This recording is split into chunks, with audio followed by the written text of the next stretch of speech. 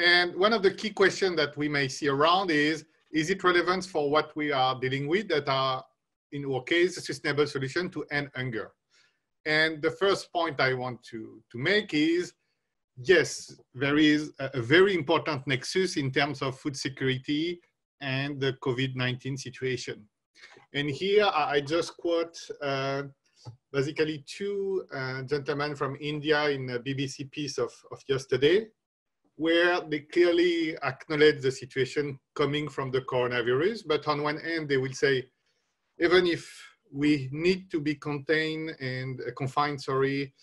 we need to work. When you are in the informal sectors, you don't have social safety net, you don't have an employment check. Every day you work to gain money to feed your family. If you don't work, you don't feed your family. So here you have two people that are not farmers. One is on the service sector of construction. The other is also in service, even if it's in the food system as a street food seller. But they will be potentially the core victims of the coronavirus. And as they say, even if you don't die from coronavirus, they may die from hunger due to the current situation. So what it means in terms of the four dimensions of food security that we may be used to deal with. And here I have ranked them for the less impacted to the more impacted. So on the availability side, so if you think about in terms of food production, there is no issue or problem yet, meaning that planting decision doesn't seem to be impacted in the Northern Hemisphere.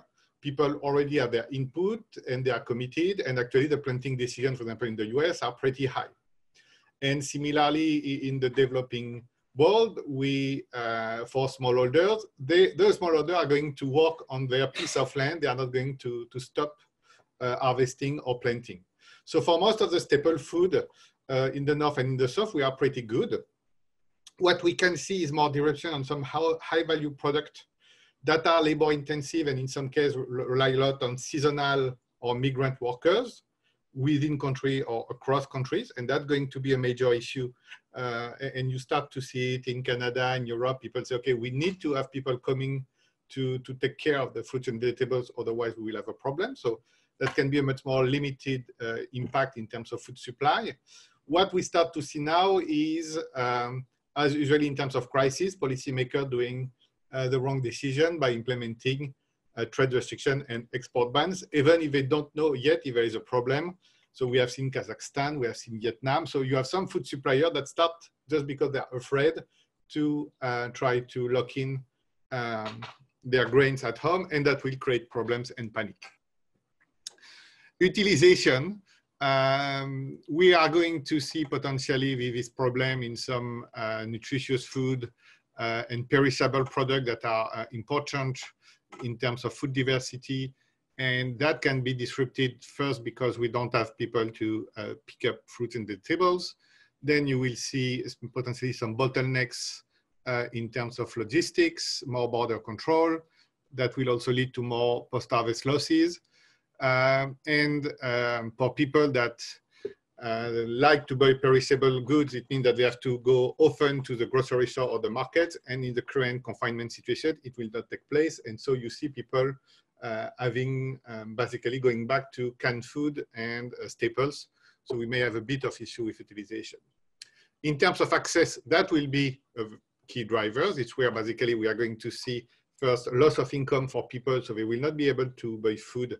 And or we are going to see also in some places driven by panic and hoarding behavior, people are creating basically this artificial shortage with price going up the roof, both in developed and developing world.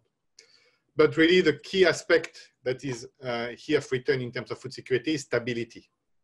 So the point is, we are not talking about a long-term shift in agricultural productivity or a long-term shift in terms of income generation, because people have lost education, many years of education and human capital. No, we are going to recover, but we have this very acute, potentially focused crisis for a few weeks. And of course, it may lead to some long-term impact. And for some particular group of the population, if you think about elderly people that cannot really sustain themselves independently, they may be even disconnected from the food system at all. And here the problem is how you bring them food and things like this. So really the stability aspect here in terms of food security is key. Knowing that it may not be the thing we are looking at it the most in Ceres 2030. So in terms of looking at this, really this question of macroeconomic impact, and if we have less growth, we are going also to have more poor. And so this is what we have done at IFPRI, using the model that is very similar to what we use in Ceres 2030, even if a bit simplified, just to be in a quick response mode. And what we see here is that even if we have a 1% reduction in global GDP, we are going to have more than a 1% increase in poverty and actually of hunger. And also we have to keep in mind that in any crisis, the poorest are always the most. But what you will see also on this slide is you can see different patterns between Africa and Asia, and especially when we associate this 1% global recession to different drivers. Because in this case, we use a very simplified scenario where I say, okay, what's happened if it is coming from the labor supply and the labor productivity with people that cannot go to work, or if it is more a global shutdown of the economy, or if it is really about disruption in terms of transportation and trade restriction. In the three cases, so my 3 bars, blue, orange, and red, it's always calibrated in a way that it will lead to a global recession of 1%. But the way that we are going to get this recession has heterogeneous impact between region and group of the population. So put it differently, we are dealing right now with a crisis that actually is going to have a supply side story, a supply side effect. People cannot go to work. Some factories are shut down.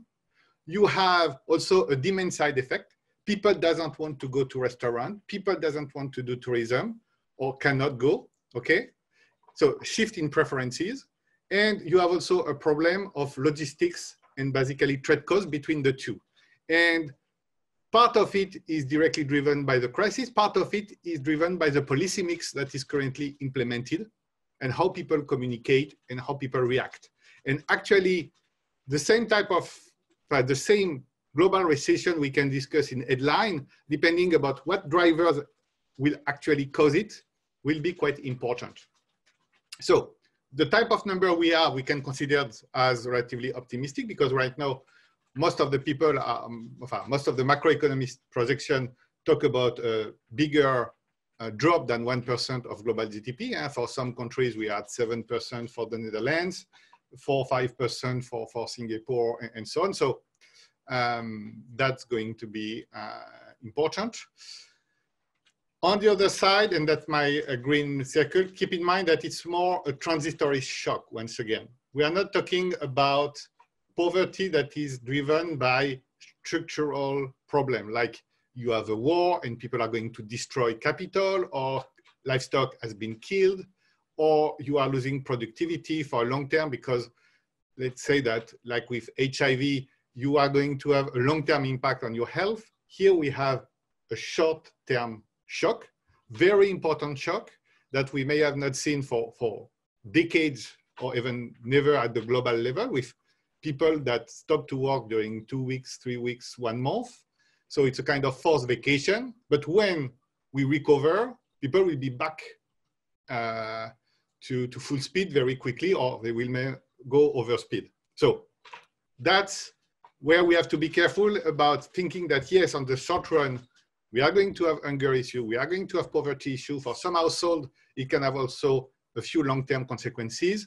But for the global economy itself, we can recover pretty quickly. So it means that by 2030, we may have gone over a lot of what we are going through now. So because Ceres 2030 is talking a lot about Africa, what are the good, the bad, and the ugly for the continent? The good is that it's a young population, and we have high humidity rate and temperature, and most of the COVID viruses doesn't like it. For your own personal culture, you may know that we, on an annual basis, we are already dealing with 4 COVID viruses that have been emerged in the last centuries or even in the last few decades and now I've moved to a seasonal things. And most of them have really few penetration rate in Africa due to these specificities. Of course, virus can mutate and things like this. So I will say that from a purely biological point of view, based on the demographic of their population and the agroecological zone in which they operate, Africa has a strong asset to be resilient to the COVID-19. Now, on the social and economic front, that's different. High level of poverty, meaning that any shock, once again, is going to hit the vulnerable population deeply and on a large scale. They have clearly a problem to access to water and good water of quality. So this is where, for instance, the WHO is rethinking the type of, instruction they are giving in developed economies, saying you have to wash your hands, you have to wash your hands, but to wash your hand, you need to make sure that you have water that is not contaminated and you have soap. Two conditions that may very be difficult to get in many African countries. So WHO is adjusting their recommendation. And overall, the health system is relatively of low quality, and therefore, for people that will be sick, that we don't see respirators or things like this. Now, things that I consider as ugly and make things worse is that in some countries you have this high pocket of HIV population. Some of them are young, but that they can be totally decimated by the virus. In addition to the generic economic recession of the COVID-19, you have a few things that will hit Africa strongly. First, what's happened with the oil prices. The situation on oil prices is partially due to the global recession, but mainly due to the oil war between Saudi Arabia and Russia. But for many African economies, they depend on the price of oil for their external resources and for government expenditure. Tourism is another important source of income for some of this country, and it's totally an industry that is totally destroyed right now. Remittances for migrant workers and seasonal workers will also be cut. And similarly, for workers that are currently in the north, due to inactivity, they will not be able to send remittances. Last but not least, we can also see cut of ODA or redirection of ODA to more emergency package. So, and it means that for public finance in Africa and overall for the economic system of Africa, we have some of these dimensions that are not the main source of worries in the north that are going to be important for this continent in particular. Or similarly for China. I mean that in the case of China, the fact that oil price going down is a good news for them. They don't really depend on tourism resources, no more on remittances, and they don't depend on ODA. So you see that the same type of economic crisis is really magnified for Africa in this case. And last but not least, you have a large informal sectors. And so it means that we even have some policy challenges to deploy solutions to address the population in this case. Once again, you don't have unemployment payment. Informal workers will have to work, so you cannot implement confinement and so on. Now, I'm going to conclude relatively quickly. For the Ceres 2030, what it means. So in terms of research agenda and quantification, yes, we are in a situation where most of the drivers I have identified before will mean that if we try to take them into account in a revised baseline scenario, what we have not done yet, and we may do it, we may not do it, that's something we can discuss, cost may go up. Once again, we are going to start with a higher level of undernourishment initially. We are going to potentially to have lower GDP growth. Now the question, as I said, is how quickly the world is going to recover. So maybe we don't really need to change our baseline because by 2030, most of the problem will be solved, but there is a bit of uncertainty here. So it depends also what will be the future of the disease. You know, it's going to be a seasonal disease. Are we going to see couple of years with peak of recontamination until that most of the population has developed their own immunity? And once again, this is another COVID virus. And even if it is not identical, there is some similar pattern with the flu. We are not panicking with the flu because most of us have been exposed to the flu and we have some degree of natural immunity. And we have vaccine for the population that is more vulnerable. In the case of COVID-19, the problem is that we don't have vaccine for the vulnerable and most of us have not been exposed to this virus before, so we are not resilient to it. But after a few years, we can have a more normal management of such crises. Lower demand coming from lower economic growth will mean that we will have lower prices, including for food product. So for 2.3, knowing that we are interested in doubling the productivity of farmers in value, so in economic impact, the fact that their yield will not go down, but the fact that their prices will not go up or may go down is a bit of additional pressure for them. So more people hungry and more difficult to double the poor people income, that will push the price high. Now we have also this question about how people are going to absorb the mammoth stimulus that people are trying to do. Public debt is going to increase. At one point, we have to pay it back. How we are going to pay it back? By cutting investment, by cutting growth, by cutting investment in agriculture. I think that's an important question everywhere. But when you put it in the context of ODA, it can be more sensitive. Right now, we have a very conservative assumption in the project. We are saying that without the additional amount of money, we are maintaining existing level of ODA in terms of constant dollars. So we are not even indexing it on the GDP, especially of the donor country. So it means that the fact that we have more or less growth is not going to impact our amount of ODA we were putting in the baseline. So this is why I say, to some extent, here we are a bit immune of this problem, but is maintaining it in constant in level is realistic or not? I think that that's an open question. I put just a small graph just to show you for advanced economy, what has happened on the public debt. So the world has still not recovered from the last big stimulus package coming from the 2007-8 economic crisis. So the last time we had a big crisis, we have basically increased the public debt at the world level for, at least for advanced economies, from 70% to 100%. And normally, after a few years, you say, okay, governments are going to reimburse.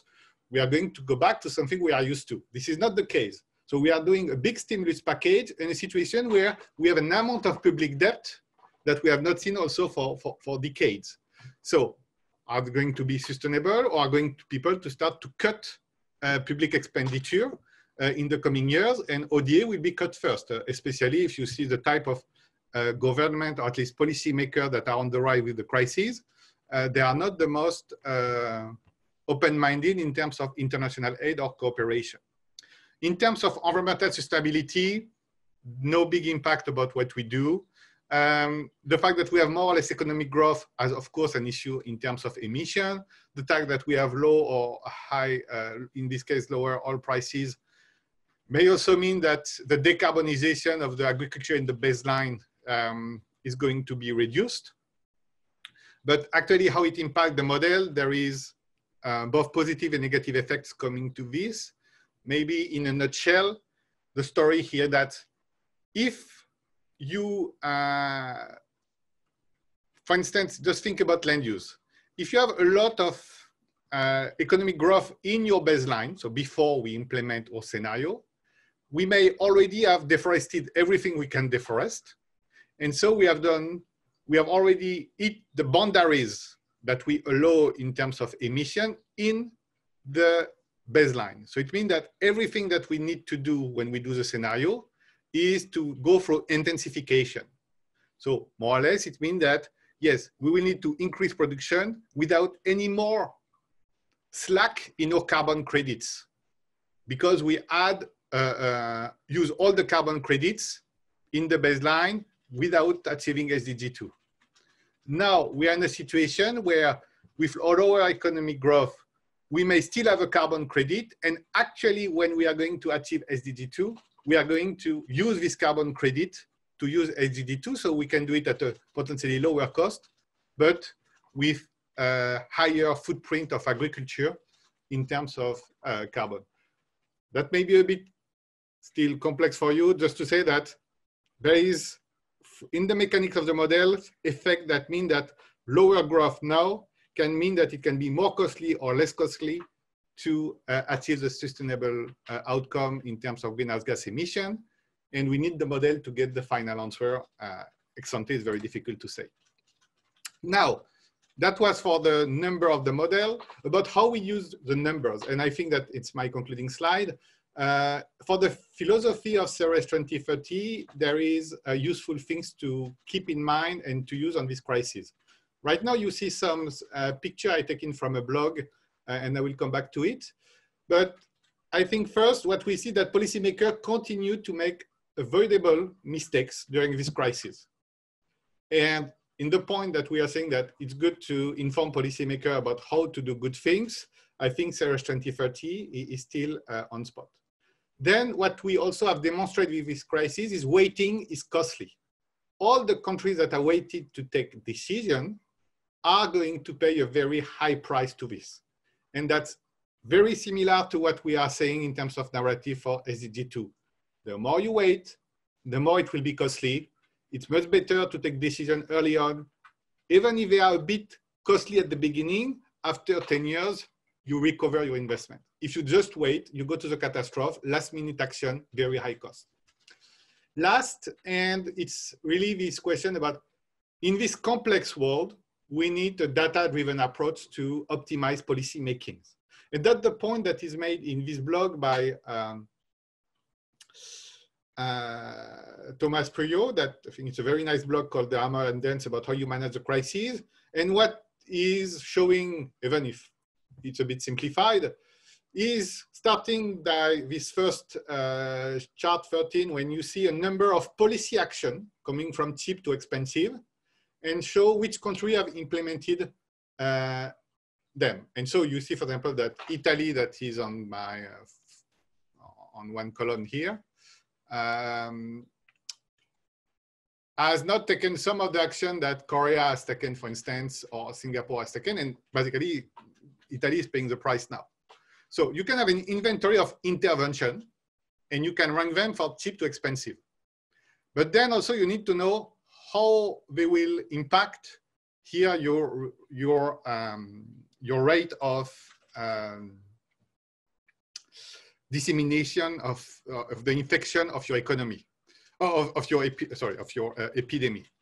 And the fact that you are going to close some bar and restaurant, yes, can impact your the dissemination. The fact that you are banning travel also, so you can start to rank which intervention has the strongest impact on your variable. Here you have one dimension, and by the way, it's not simple than that's what we do. And after you're presenting this type of joint table where you will say, okay, what is the impact of the intervention? What is the confidence in terms of the benefits that we have? So is it strong impact or not? And are we confident on our assessment of the impact? Then what is the cost of this intervention? What is the confidence on the cost? And then he proposed a ranking to take intervention or not. But you know, this type of approach that people try to illustrate with this crisis is exactly what we do, actually in a more complex setting, because we have not one target, but several. But this is this idea of data-driven approach to optimize policy action. And that's all, it's 20 or 30 minutes.